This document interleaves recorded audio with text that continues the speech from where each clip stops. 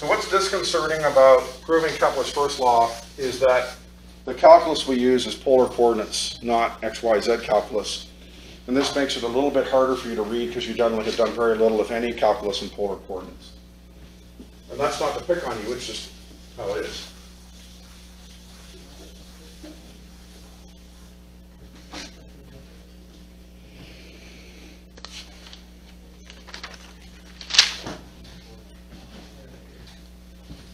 So if we take a situation and so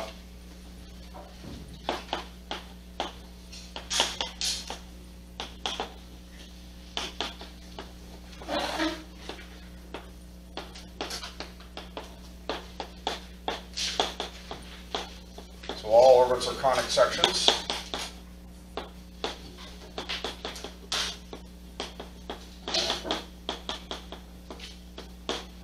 So we start off with, and this is done in 2D value, probably good for you anyway, but it doesn't matter. So if we have an object, we have a mass here, some big M, we have our small m here, and we have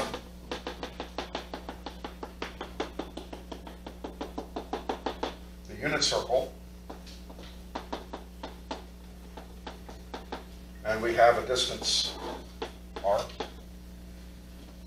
And so in polar coordinates, those are your two basic coordinates.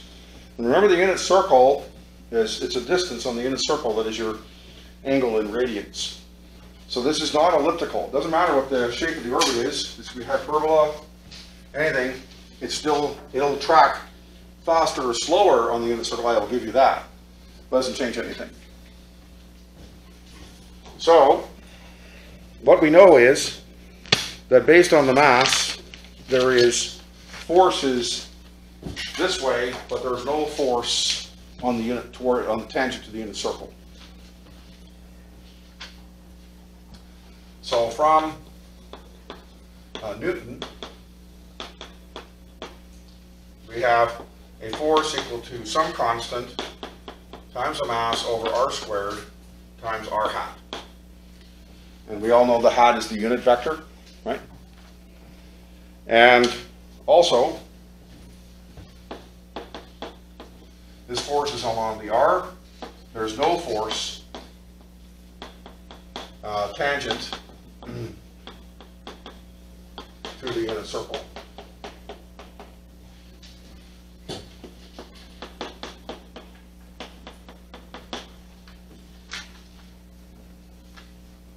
So using vector addition,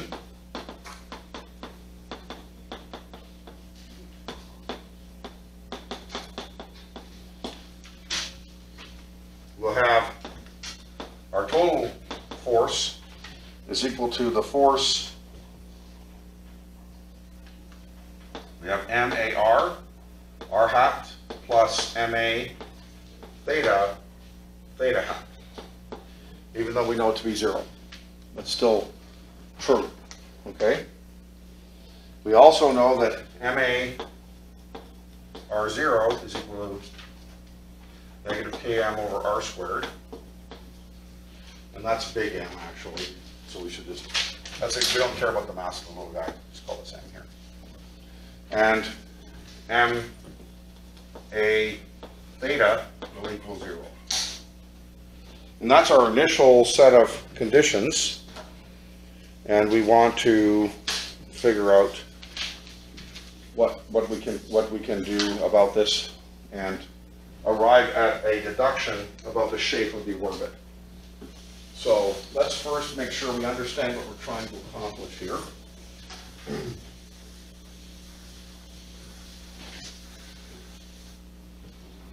So we seek information on our constraints on the shape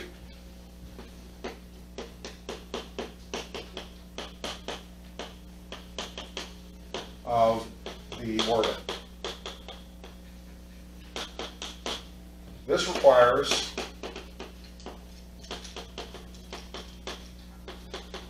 an expression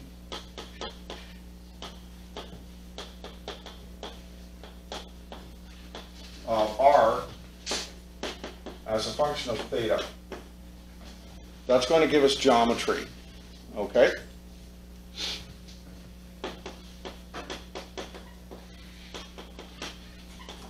So this is irrespective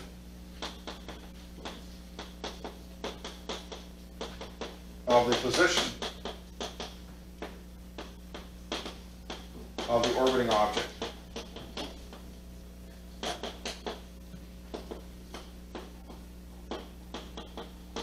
So we're going to do the math on this, and we're not going to care where the damn thing is. What we care about is what's the shape of this orbit. Now the orbit shape could well be, just as an example, okay? Let's put possible shape.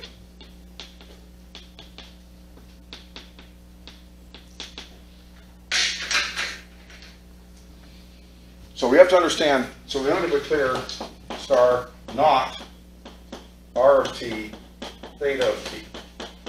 And it's easy to fall into the trap of solving for those two. So we always have to keep our eye on the prize. And the prize is, what is, Kepler says all orbits are conic sections, so therefore we need an equation as a function that describes the shape of the orbit, not its dynamical situation. So this is a honeypot here you have to be careful of.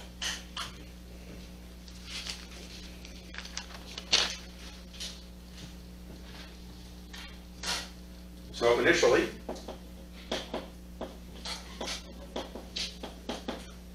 r hat is equal to cos theta sine theta,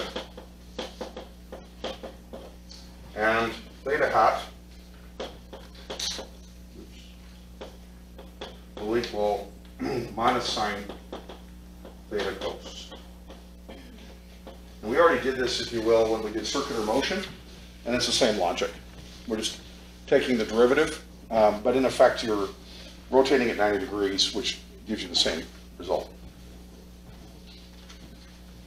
So now we have to think about this a little bit.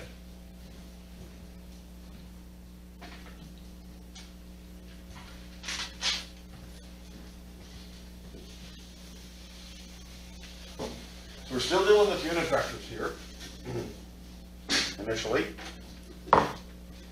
And so what we're going to say here is then r dot hat is equal to dr hat dt, which is then equal to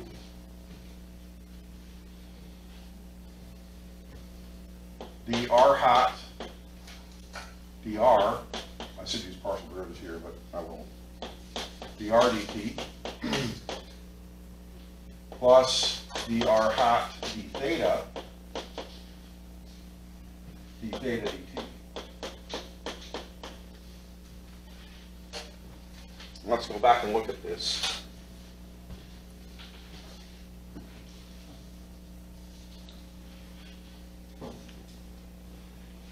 So in effect, how is this changing with respect to r? And we'll look and see what we get here, because it helps a little bit with the calculus.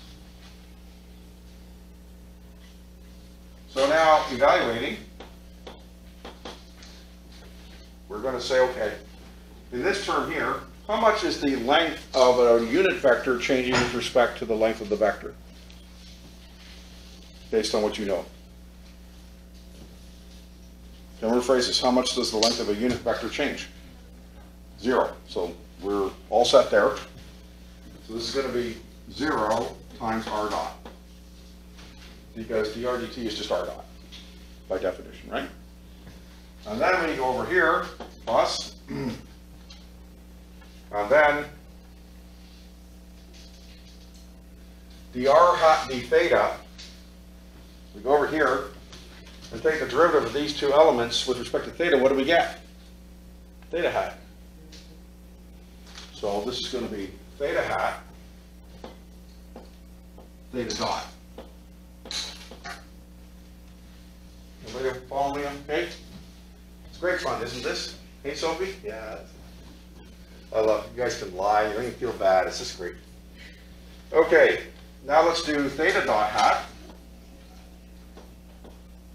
And this is equal to d theta hat dt is equal to d theta hat dr dt plus d theta hat d theta dt. Very similar to the previous one. So let's look and see where we come out of this. How much does the unit vector theta change with the length of the vector r? How much do unit vectors change? So that's easy. So once again, we have 0 r dot plus, now we take this one, I take the derivative, take the derivative here, we're going to get negative cos, negative sine. And what's that? Negative r hat, right? So we'll just minus this instead, say negative r hat theta dot.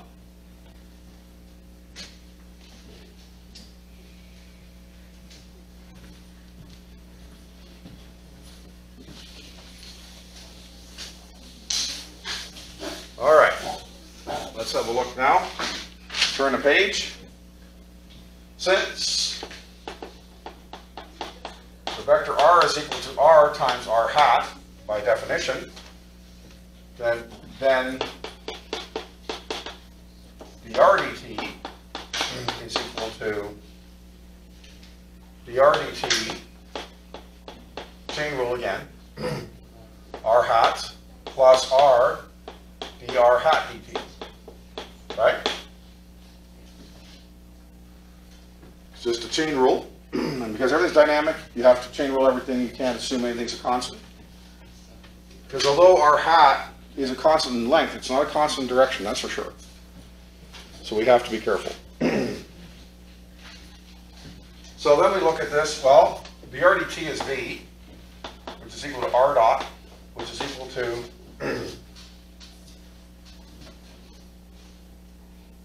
and this is dr dt as a vector, where this is just the magnitude, right? So we have to be a little careful about that.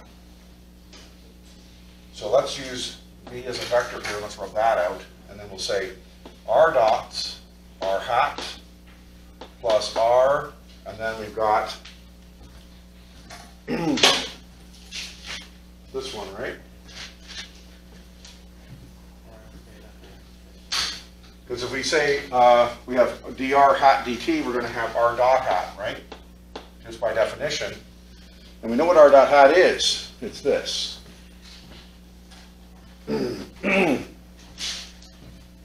So then we will say plus r times, and then we ignore the first term because it doesn't matter, theta hat, theta dot.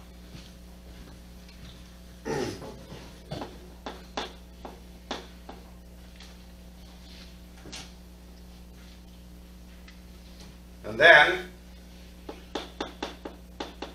for acceleration is equal to dv dt. And I should point out here that this is a legitimate vector. You have a unit vector here in r and a unit vector here in theta. So you rearrange, this is still a difference equation, but you can rearrange, ultimately you could have stuff in terms of r hat and stuff in terms of r theta. And if we get rid of the derivatives by solving the differential equation, then we're where we need to be. You just have to change it into geometry. ddt is equal to ddt of all of this. So r dot r hat plus r theta dot theta hat. So now a whole bunch of product rules.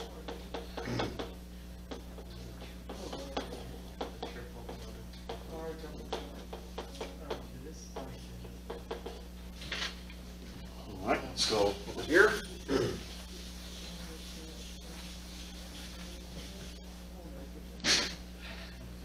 And so let's see, we've got A is equal to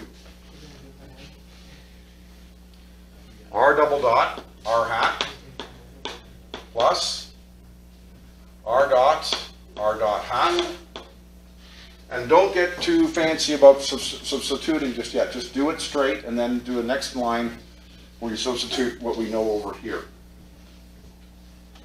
Plus r dot theta hat plus r theta double dot theta hat plus r theta dot, theta dot hat. So a bunch of product rules there. If you have a multiplication of 3, you just do the distributive law. And then we're going to have r double dot theta r hat plus r dot quantity theta dot theta hat plus r dot theta hat, which is fine, plus r theta double dot theta hat, and finally r theta dot quantity negative theta dot r hat. And finally, we have A is equal to, now we collect terms.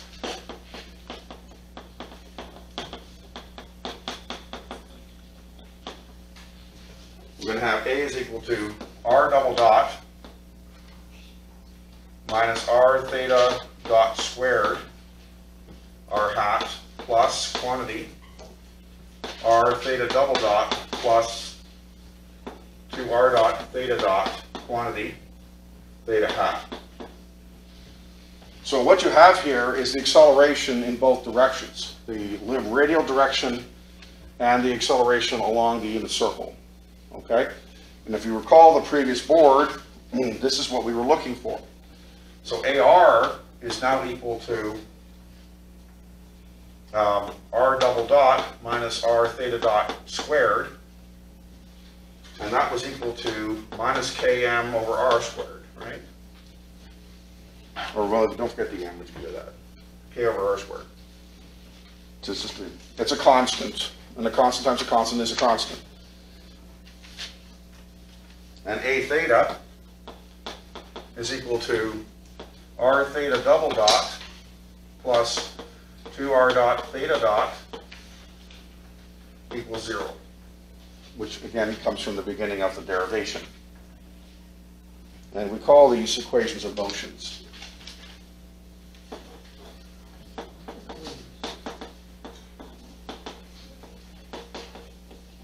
And there's 2 nonlinear DEs here.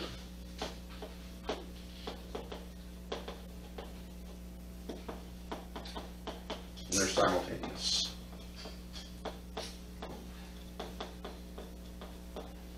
So you have derivatives multiplied, derivatives squared. This is tall cotton for what we've been doing. However, in an understatement that previous classes have enjoyed, that normally this would require a computer.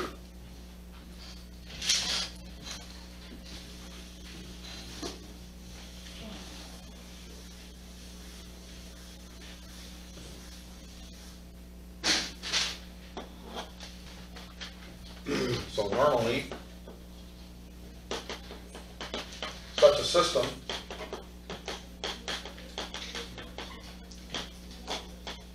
would require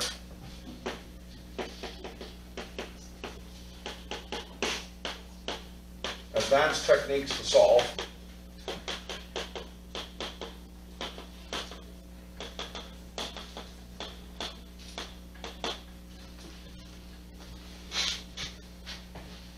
However,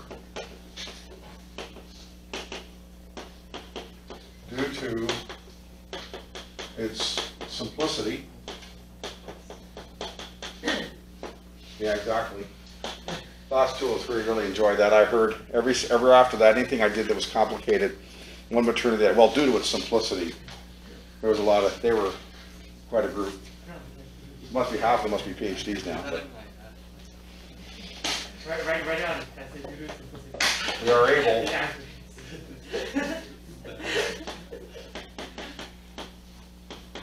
to move forward. And this is where we can get into trouble with this notion of solving for theta and r of t versus r of theta. So like you have to keep your eye on the ball, your eye on the prize when you're trying to do these things.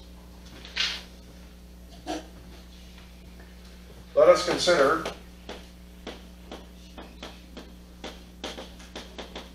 and I'm going to number these two. So we'll call the AR equation 1 and the A theta equation 2. Consider multiplying equation 2 by R.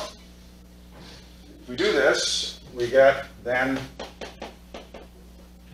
R squared theta double dot plus 2R R dot theta dot is equal to 0. And this is, once again, a reverse product rule.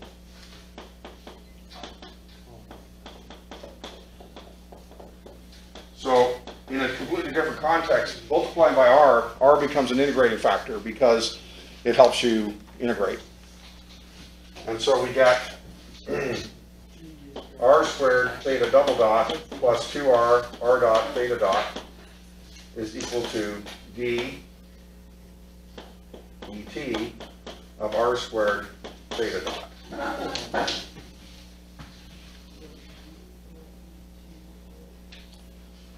So, integrating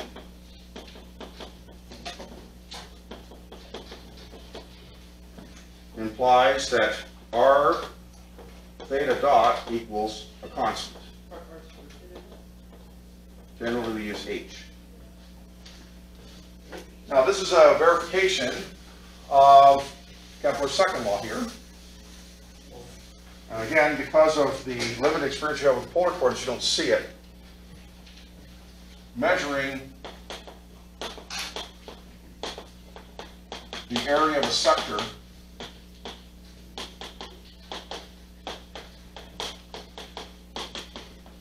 so if you make a circle, right, you got the sector is, this, right?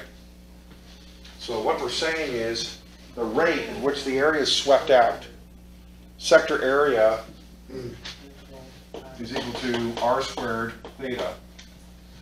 So the dt is R squared theta dot. And this is a constant. So it's a proof of K2. So technically, it's R squared theta over 2, but a constant divided by 2 is still a constant. So we can do that either way. So we've got number 2 done in the midst of solving for number 1, which is not a real big surprise. So returning to 1,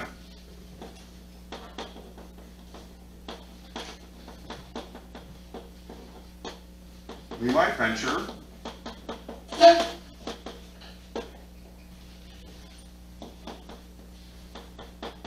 to, and I call 3, just go from this guy here.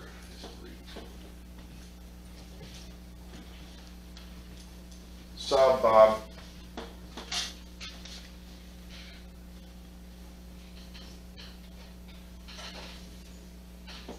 3 into 1, eliminating time.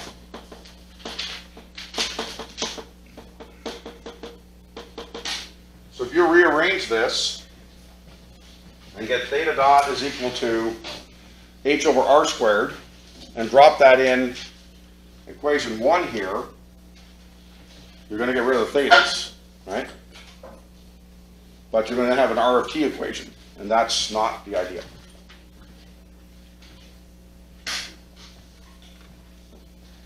Or sorry, not eliminate time, pardon me, eliminate theta. And this is not the idea.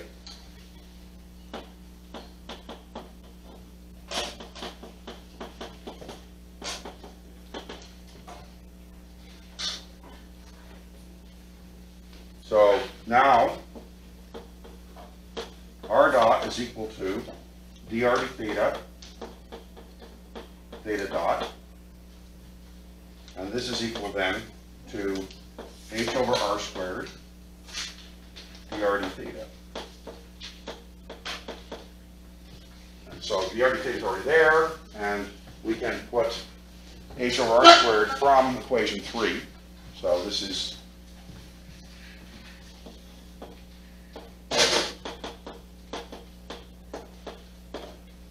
that's where that comes from.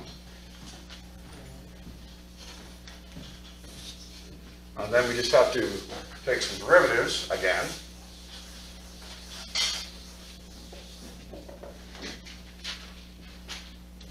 And r double dot will equal h times negative 2 over r cubed r dot dr d theta plus 1 over r squared d2r d theta squared theta dot. And we can write this a little differently to our advantage. Negative h squared over r squared quantity, 2 over r cubed, dr d theta squared, this is quantity squared on that one, minus 1 over r squared, d2r d theta squared.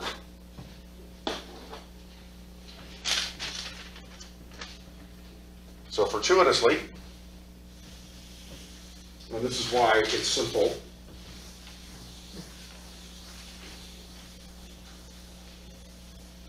and I suspect because it's a conservative force, so fortuitously,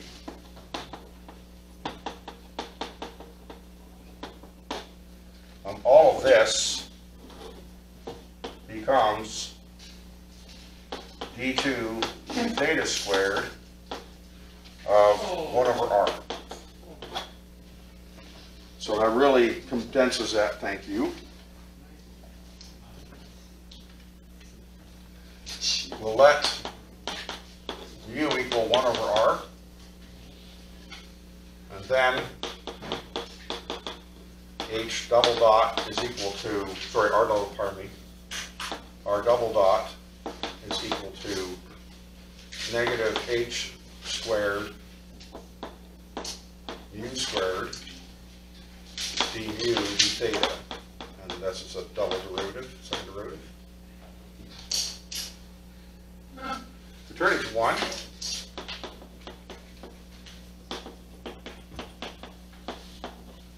we substitute, and we get d2 mu d theta squared plus mu is equal to k over h squared.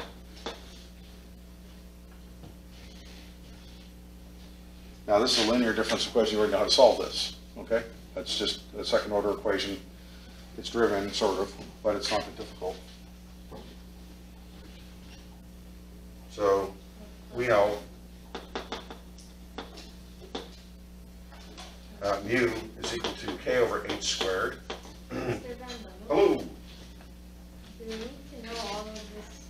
No, I won't ask you to regurgitate it, no. But I'm going to ask you parts of here and there, which would be reasonable for a test. I show this to you because it's cool, it's kind of cool. We're almost done, how it works out. And it's a good exercise for you to see how polar coordinates works. And that's why I'm doing it, that's why I do it for you. So I think it's kind of neat. Plus b cos theta minus delta. We're almost done. You just don't realize it.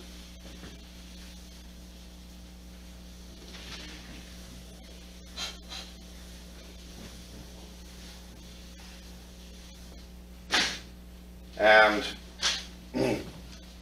so b and delta are are set by initial conditions.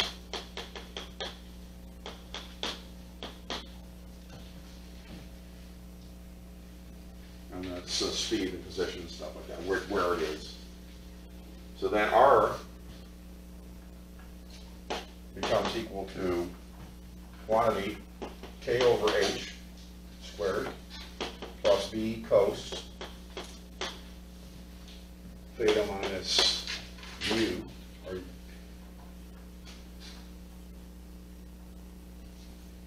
yeah. And then this is all reciprocal, hence R then is equal to, and then we can use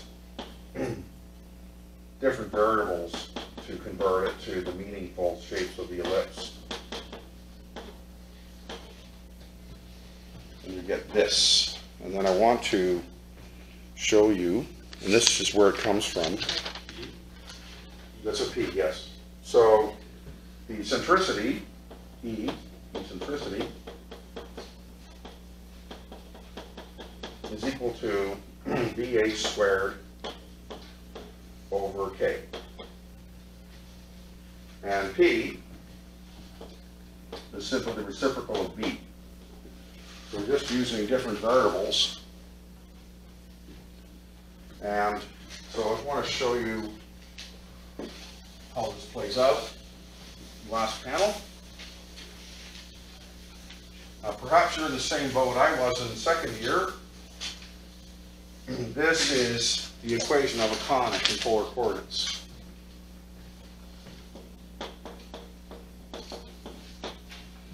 So now the shape of the conic is simply a function of the eccentricity, be it negative or positive, and whether it's or greater or less than 1, whether it's an ellipse or hyperbola / circle / parabola.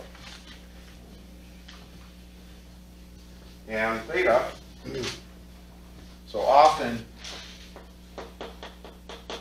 we simply write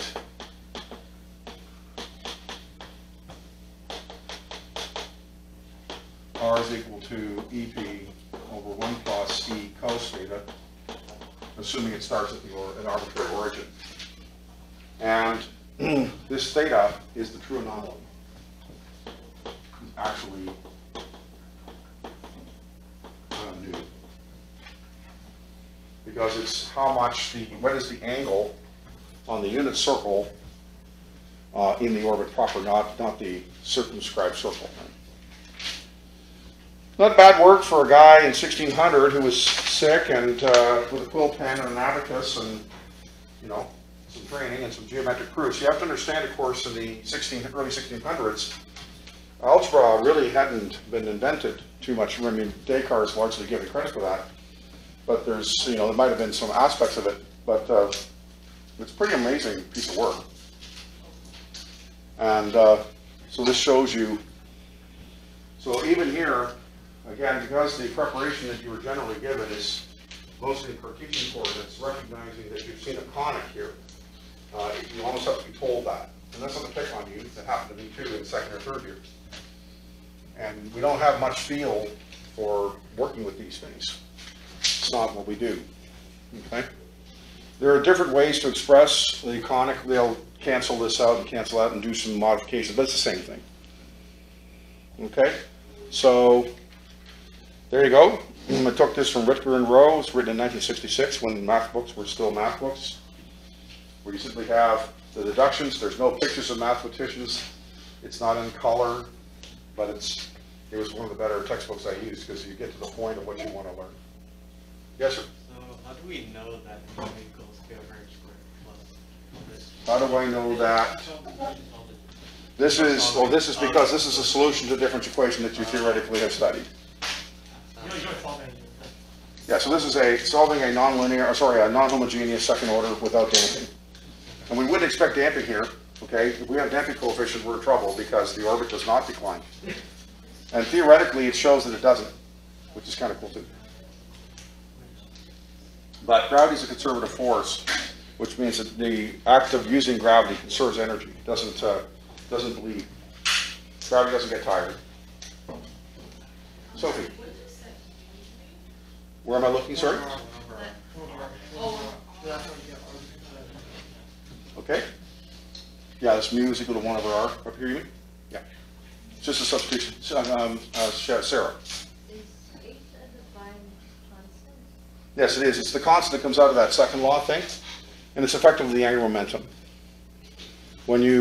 Because you can mess around and show that r cross v is the same thing. And when you show that the sector area is swept out, it can also be shown to be r cross v.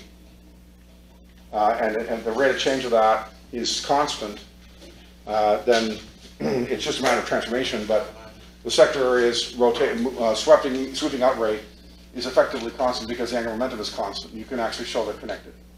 And that's why they use H. R squared omega is the sector area. The rate of it being swept is r squared omega dot.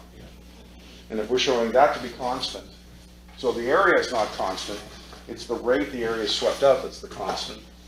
And so, which is the equal areas and equal times argument that he gives for his second law. That's kind of fun. I've got one other simple one that I might show you too here. This won't keep you too much.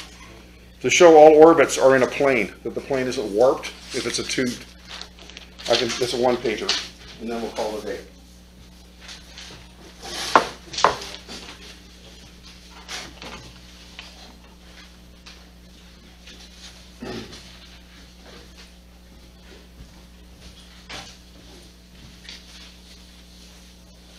So we do the course, and then once in a while, I like to do a few little extra things here and there to make you aware. Same as later on, if we get time, I'll show you how magnetism really doesn't exist, that it's a relativistic effect. And I don't evaluate that, but it's kind of cool. And it makes you aware of it because you've written down the derivation. So proof all orbits are planar.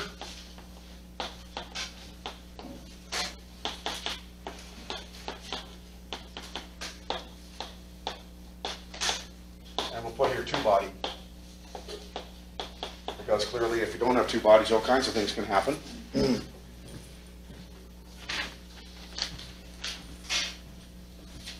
So the force is going to be equal to the magnitude of the force times the unit vector.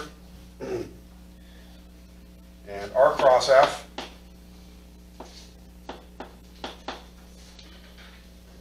is equal to r cross f r hat, because that's how we've defined our force.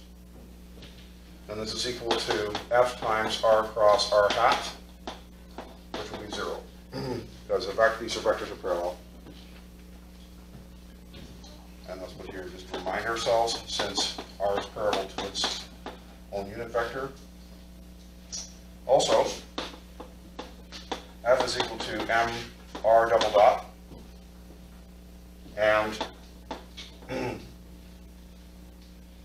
r cross m r double dot is equal to 0 is equal to r cross f.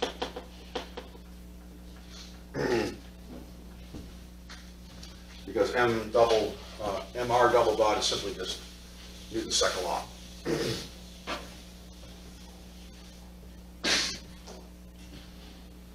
And ddt of quantity r cross m r dot is equal to 0, because we can show, you can do it if you want to. So we have, this would be equal to dr, so dr dt mr hat plus r, this is a cross, let me do that, here's a cross. So that makes these two parallel, right? R dot, this is an r dot, and that's an r dot, and then we've got r cross m r double dot. Okay, so this equals 0 because r dot is parallel to r dot, and this equals 0 because it's shown above. So that clears that up, hopefully. Integrating, well actually I can go the other way if I want.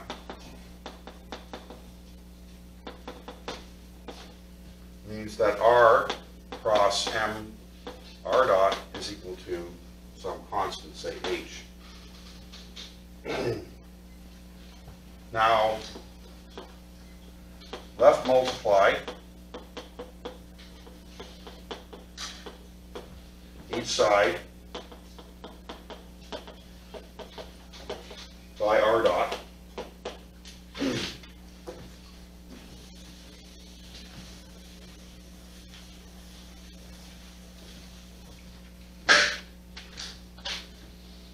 So we get R dot, R cross M, R dot equals R dot H. So then we have MR dot R cross V equals R dot H. And if there's an identity,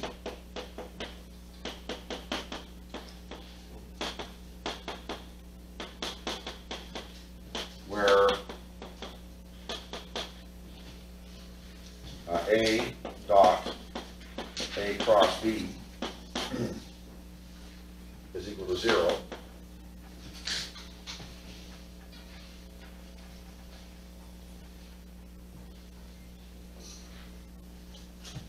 so R dot H equals 0, which implies that R is perpendicular to H. And thus, since H is constant,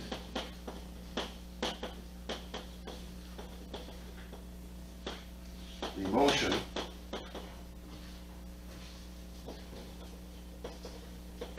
swept out by R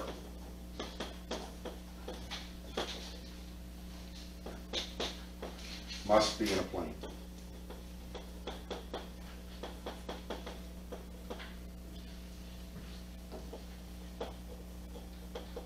QED.